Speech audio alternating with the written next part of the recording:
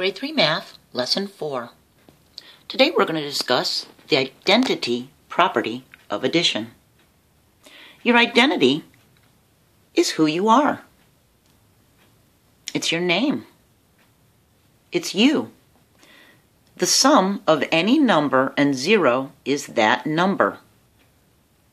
That means the sum of 5 and 0 is going to stay 5. Adding 0 doesn't change the number, it keeps its identity. 5 keeps its identity and is still 5. 3 plus 0 is still 3. 15 plus 0 is still 15. 99 plus 0 is still 99.